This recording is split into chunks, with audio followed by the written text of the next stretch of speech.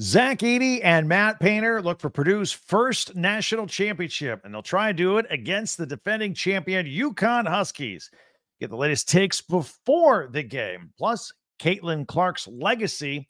You're in the right place right here on Locked On Big Ten. You are Locked On Big Ten, your daily podcast on the Big Ten Conference. Part of the Locked On Podcast Network. Your team every day.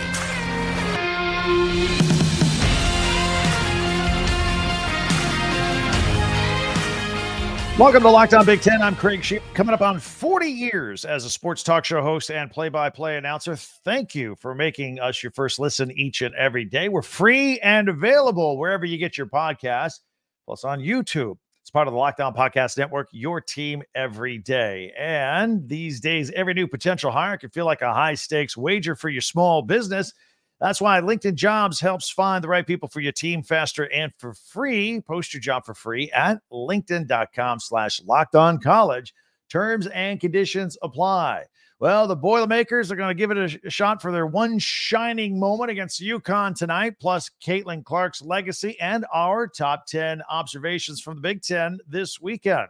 Let's start with the Purdue Boilermakers right now. It's a big one tonight, man. The Boilermakers, they lifted a lot of heavy monkeys off of their backs Saturday when they beat North Carolina State 63-50 in that game in the Final Four on Saturday. Now they get the pleasure of playing the defending national champion Connecticut Huskies tonight, Monday night, for a national championship.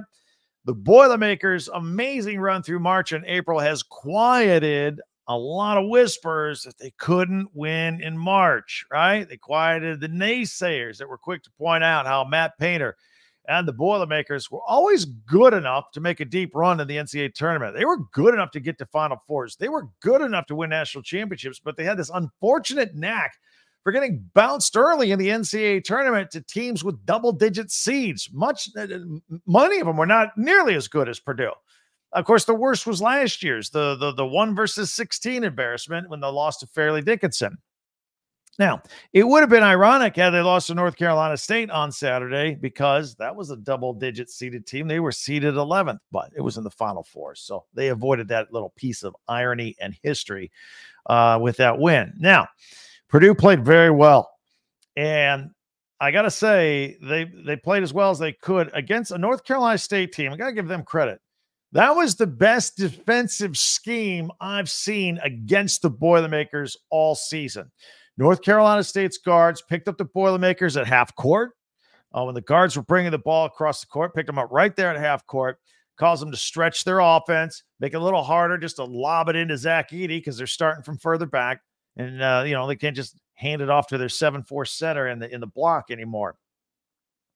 Then once the ball got down to Edey in the block, North Carolina State, this is the second part. The second thing they did really well. They did a great job collapsing on him so that a guy behind them, like a wall, and then and other people would come down and scratch and try and knock that ball away anytime he brought the ball down below his waist. Did a great job there. But in the end, North Carolina State had no offense whatsoever outside of DJ Horn. And the Boiler defense had something to do with that. And North Carolina State went on numerous scoring droughts in that game. Look, if Purdue's going to hold you to 50, Purdue's probably not going to lose that game, like almost ever. I don't think they're going to hold UConn to 50 points tonight here on Monday night for the championship. So they will have their work cut out for them. This should be a little more high scoring, if you will. UConn over the weekend pulled away from a tough Alabama team. Alabama was the highest scoring team in the country. By the way, Purdue's ranked 10th, but UConn pulled away from Alabama with an 86-72 win and earned their second straight spot in the NCAA final. Now, some think, myself included, that this year's UConn team is better than last year's UConn team that won it all. Just the development of UConn sophomore Donovan Clingan. He's 7'2". We all know about 7'4" Zach Edey for Purdue. Well, UConn's got a big man too. And he's 7'2", and he'll be the first opponent that can physically hold his own against Zach Edey. Clingan is a better athlete than Edey and a better shooter. And it'll be like the good old days when I was growing up, when you would have just 7-footers banging, going against each other for a national championship. That style of basketball seems to have gone by the wayside. He will have a lot of help. Clingan will. UConn had 5 players scoring double figures against Alabama on Saturday night. That's their deal. They're a balanced team. All right. They're led by Stephon Castle, who scored 21. Guy's a 6'6" freshman guard. Tristan Newton, Cam Spencer, they both combined for 6 3-pointers in that game. And they're both experienced seniors. So they have a mixture of experience. They've got new kids that are developing with the freshmen. They're helping out right away.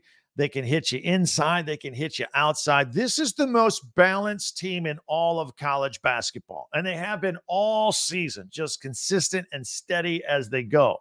Matt Painter and Purdue will have their hands full trying to decide who to focus on to shut down. They won't be able to shut all of them down. Overall, Purdue guard Braden Smith going to have to play a lot better than he did on Saturday. If you haven't watched much Purdue basketball, that's not how he plays. He's usually pretty good. The Wolfpack perimeter defense really bothered him. He was just 1 of 9 from the field, and that one was a 3-pointer. He was 1 of 5 from 3 land. That was the only 3 points he scored all night. He had 5 turnovers on that night. Clearly his worst game of the season, and UConn will pick up on that. They'll focus on that. I wouldn't be surprised to see UConn pick him up at half court when he's bringing the ball across. I mean, heck, he had 2 over and backs too. He just never does that. That's not him. He would trust me. He was good this year. If you're not a Boilermaker fan, trust me, he was good. He was first team All Big Ten. You know, there's only 5 guys that make it. He and Zach Edey were 2 of the 5. He's pretty good. Just had a bad night. So I think he'll bounce back Monday night for this game. Like good players who have off nights, everybody has an off night. He still did other things well. 8 rebounds, 6 assists, and helped Purdue win the basketball game.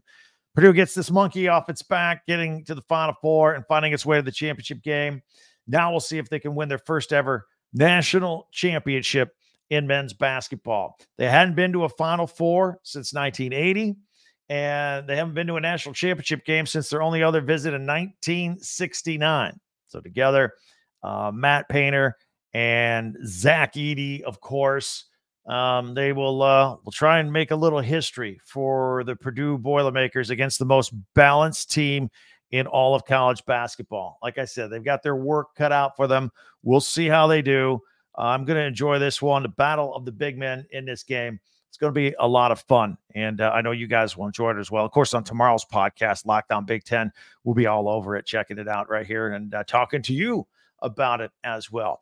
I want to take a moment just to point something out, because as you know, we've been doing this podcast since late June, early July. All right. We took over. We had 1,200 subscribers, and now we're like moving our way to 7,500. By the way, subscribe. It'll help us out.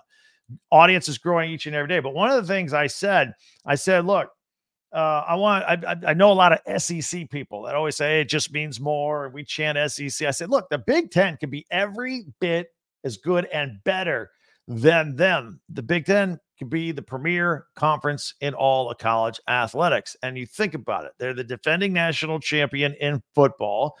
The Iowa Hawkeyes women's team gets to the final. They were runners up. Purdue is in the final tonight. Did you see any SEC teams in there in the mix? I don't. Right?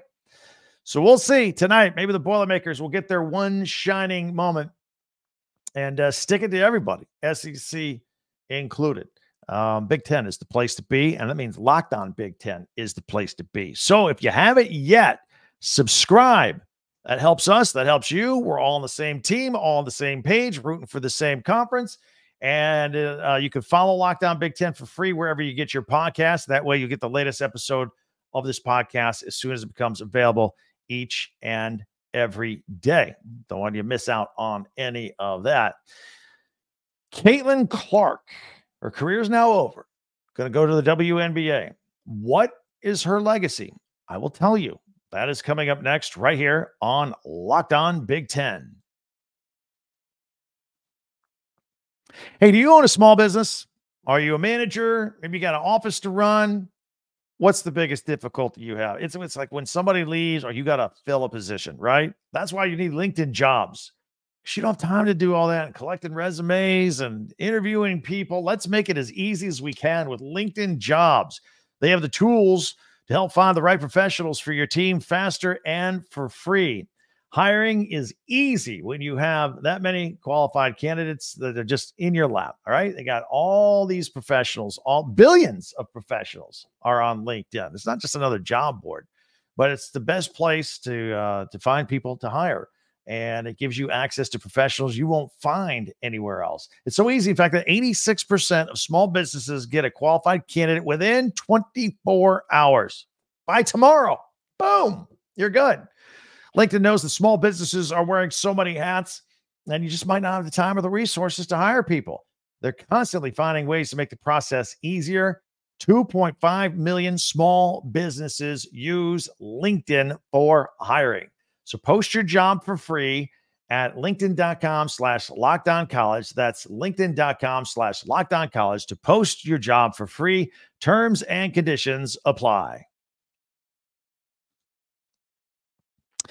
So disappointed for the Iowa Hawkeyes. We're going to get into them in just a moment and Caitlin Clark's career. But first, I'm going to invite you one more time to go ahead and subscribe to Locked On Big Ten and share, follow, and like Locked On Big Ten, your team every day. And thank you for making Locked On Big Ten your first listen each and every day, especially you everydayers out there. All right, so before Sunday's game, one last word in the locker room by Lisa Bluter to her Iowa Hawkeye basketball team. She said, look, don't underestimate your inner source of strength and power and what you can do as they get ready to take on the South Carolina Gamecocks for a national championship. Caitlin Clark, coming off the win against Utah, says, man, I don't need any motivation. This is the last game of my career. I'm going all out. And in the end, sadly, it wasn't enough, but that doesn't mean it wasn't impressive along the way. You got to take your hat off to the Gamecocks of South Carolina. They were just better. They were just better and a little bit deeper. And they deserve to win. And that doesn't mean that Caitlin Clark and the Iowa Hawkeyes didn't have an awesome season. And it doesn't mean that Caitlin Clark's legacy is tarnished in any way. We'll get into this. A lot of people are talking about this, but let's talk about the game first. Hawkeyes started out on fire. It was 10-0 like that. Kate Martin's hitting shots. Caitlin's hitting threes. Then it was like 13-2. There was one stretch. Caitlin scored 13 straight points for the Iowa Hawkeyes, including 30-foot bombs from three-land. There was a bit of a problem early on for the South Carolina game, but they were guarding Caitlin. Caitlin was getting fouled on three-pointers, getting 3 free throws. Happened twice in the first quarter. You should never commit a foul on somebody 25 feet away from the basket. And they didn't know.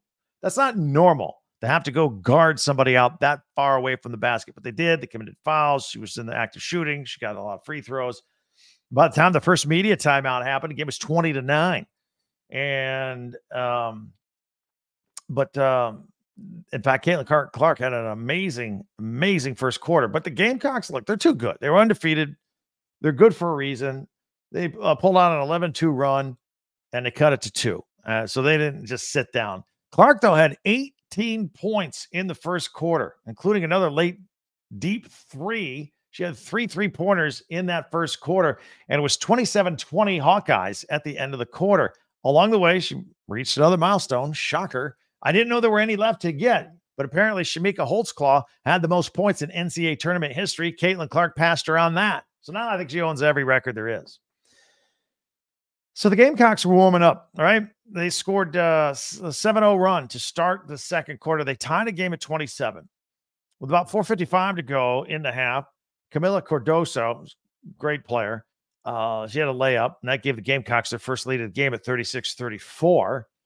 Cardoso also finished with 15 points and 17 rebounds. She was the one that announced this week going into these games that she also is going to go pro and be eligible for the WNBA draft next week. So at the end of the second, Tahina Pau, she hits a 3-pointer. So Iowa gets the ball. I think they're going to run out the clock and hit the last shot of the half.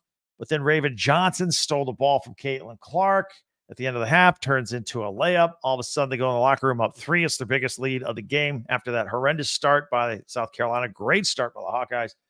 Going into the locker room at the half, South Carolina's up 49-46. So they had that 3-point lead. Clark, who scored 18 points in the first quarter, only 3 in the second quarter. Again, I mentioned Raven Johnson. did a great job defensively. They had her guard her, literally guarded her face the whole time. So that was a great job by her. So South Carolina's in it. Iowa knows they're in a dogfight. Second half starts, and the Gamecocks open up with a 6-0 run like that. Ultimately, they're up by 9. Lisa Bluter has to call timeout. Got to reset. This is not how they wanted to come out of the locker room. So then Caitlin Clark, instead of just launching bombs, she starts working it inside a little bit, trying to drive to the hoop, trying to draw something, making passes underneath in the lane like she does just as well as anybody ever. And they go on a little 9-2 run, and they cut it to 4. But then Bree Hall hits a 3 to give the Gamecocks a 10-point lead with 2:30 to go in the third. That capped an 8-0 run at that point. And Tessa Johnson, she bombed in a 3. That put the Gamecocks up by 11 with a minute to go in the third. It's starting to feel like, oops, this thing's getting out of hand.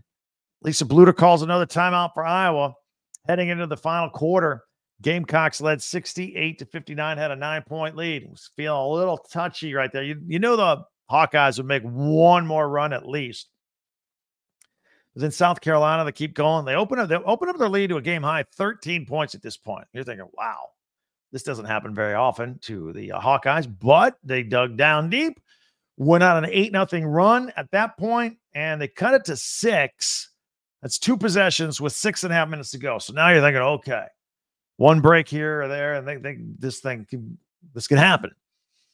Caitlin Clark and Gabby Marshall both bomb 3s. It's 76-70 at this point. Iowa got it to 5 with 3.5 minutes to go, but that would be as close as they get. South Carolina answered that. They stopped the bleeding, and they were able to win the game 87-75. That was the final. Dawn Staley and the South Carolina Gamecocks, that is their third title, third one in school history. USC becomes the 10th undefeated champion in women's college basketball. So it was a fantastic job. So a little mini dynasty going there for South Carolina. Meanwhile, that is the end, sadly, of Caitlin Clark's career. We could talk about her legacy a little bit. We all do. Some want to say that she cannot be considered the greatest of all time because she never won a title. She got to 2 national championships, became up short in both of them. I will say this. She is the best player I've ever seen. And she got a lot of people watching women's basketball this year. Even Coach Dawn Staley took some time in her post-game comments while her team was celebrating a national championship. Some very classy remarks about Clark. She said what she did for the sport. She lifted the sport. She got more eyeballs on the sport, and she wanted to acknowledge that. Clark was asked about her legacy before the game. Hey, if you don't get a championship, what's your legacy here? And she said, look, I don't want my legacy to be what I did or whatever happens in one last 40-minute game. It's what I did, my body of work over 4 years, and it's what I did for the sport along the way. And I think ultimately that is what she will be remembered for in college basketball as she now moves on to the WNBA.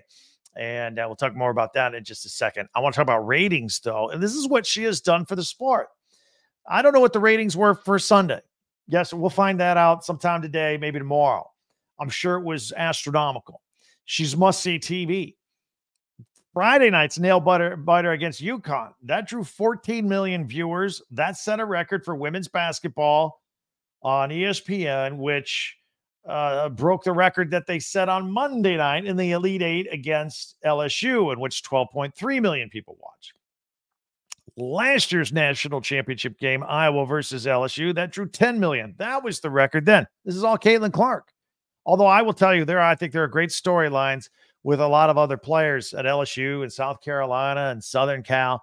But, people find that out because they're watching to see Caitlin Clark, and then they see this other great talent. And we'll see if some of this can now move on to the WNBA with any interest there.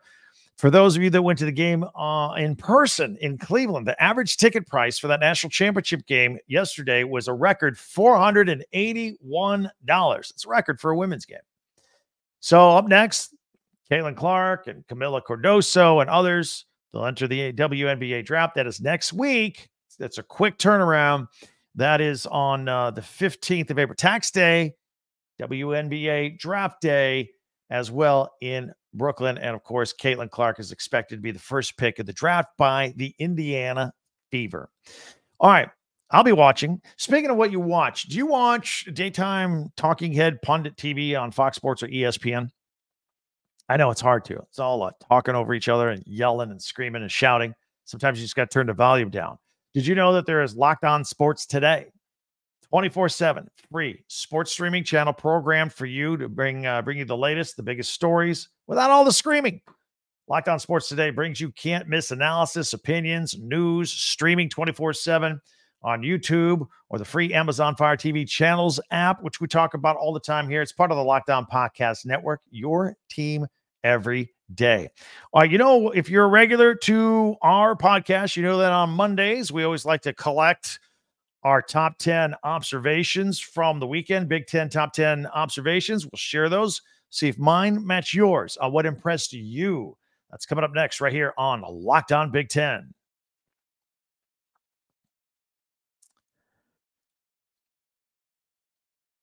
Time now for our Big Ten top 10 observations from the weekend. I'm going to put it on screen. If you're audio only, we will describe it in detail for you.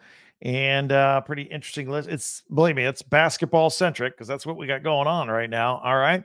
At number 10, I put the Purdue Boilermakers in their win over North Carolina State, 63-50.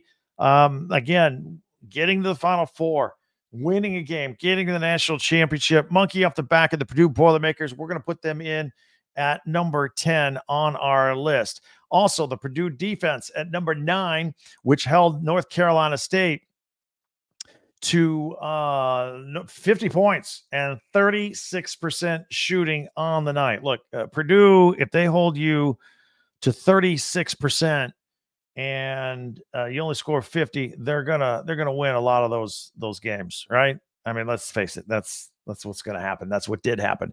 All right, what else we have here? At number 8, the Purdue three-pointers in that game against NC State. Lance Jones and Fletcher Lawyer combining for 7 3-pointers in that game. They made 10 3-pointers on the night, the Boilermakers did.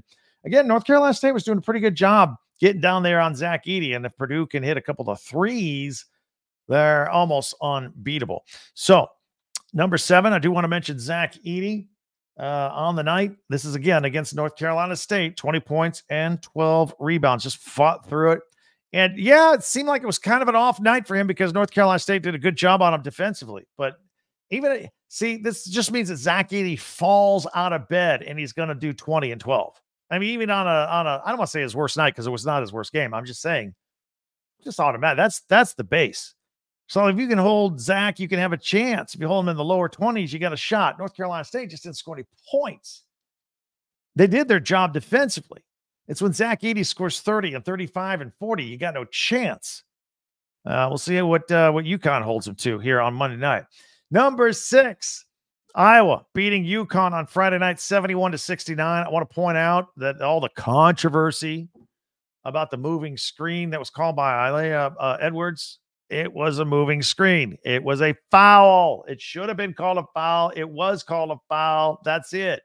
These people that say, oh, you got to swallow the whistle, it's the end of the game. No, that was a foul. She's been doing it all night, honestly. I think she got called one other time for it.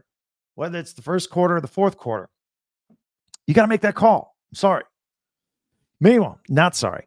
And number 5, Iowa's Caitlin Clark, the second half versus UConn, really turning on. She had 21 points, 9 rebounds, and 7 assists in what turned out to be her last win of her career.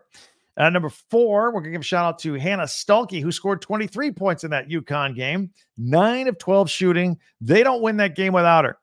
She is a sophomore. She had a game which we saw and talked about here on Locked On Big Ten where she scored 47 points this year. She is a star in the making. When Caitlin Clark leaves next year, Hannah Stuelke, who is a sophomore, will be a junior. I think she will fill the vacuum and be the star of that and that focal point of that Iowa basketball team. And they're going to have to switch up a little bit. They're used to Caitlin Clark hitting logo bomb 3-pointers. Hannah Stuelke is an inside player, and she lives on the blocks and scores a lot. And number 3, Caitlin Clark, 18 points in the first quarter versus South Carolina in the national championship. That was the third coolest thing I saw this weekend. And at number 2, I don't ever do this. This is a Big Ten top 10, but I'm going to give a shout out to the South Carolina Gamecocks at number 2 for winning the national championship. Again, their freshmen are really good. Raven Johnson holding Caitlin Clark. When she guarded Caitlin Clark, Caitlin scored 7 of her 30 points. So maybe she should have guarded more. And then number 1, Caitlin Clark, 30 points, 5 3-pointers, 8 rebounds, 5 assists. Her final game of a stellar career. We're going to put her there at number 1 on our Big Ten top 10 observations, as maybe a while before we see anybody like her ever again. But again, women's college basketball is in a good place right now, largely because of her getting a lot of eyeballs on the TV and people seeing that, hey, there's some other talent out here that's pretty fun to watch as well. So that's it. If you want to comment, many ways to hit me up on Twitter or X at TalkBig10, number 10. Don't forget comments on YouTube. If you want to go back and forth at each other a little bit, love to hear you there. And also our website, talkbig10number10.com. Go there, comment, communicate with us, or just watch your favorite podcasts, all of them that we've ever done in chronological order or group by school or team. If you're a Purdue fan, we got a Purdue section. If you're an Iowa fan, we got an Iowa section. You see any podcast that was like Iowa centric, we'll put it there so you can find it nice and easy. Plus, you can also buy swag there, shirts, hats, pennants, tickets. It's all right there. So I hope you enjoyed this podcast. If you know somebody who's a Big Ten alum, tell them about us. We're here for you guys. You can subscribe. I'm going to ask you to subscribe. We're growing that each and every day. And you can follow this podcast right now on your favorite podcast app. And you get the latest episode of Locked On Big Ten as soon as it's available each and every day. Our audio version is usually out about 4 a.m. Eastern. And our video is on YouTube at 6 a.m. Little staggered today because I don't know if you know this or not. We did 2. We did 2 podcasts. We did one that was talking mostly about Caitlin Clark and Iowa. We did one mostly talking about Purdue and tonight's national championship game. So 2 for the price of 1. Actually, 2 for 2, not 2 for the price. We did 2 podcasts for you here today. Check them out, audio and video. Tell your friends about it and subscribe. When you're done with this, hit us up. Watch the other one. Watch the other Locked On. They're right next to each other on the list. You can check it out. Another edition of Locked On Big Ten. Also, don't forget to check out our friends from Locked On. They have their national sports 24/7 streaming channel on YouTube called Locked On Sports Today. That's there for you each and every day as well. That'll do it. We'll talk to you again tomorrow. We'll know if Purdue is raising a championship banner at Mackey Arena or not.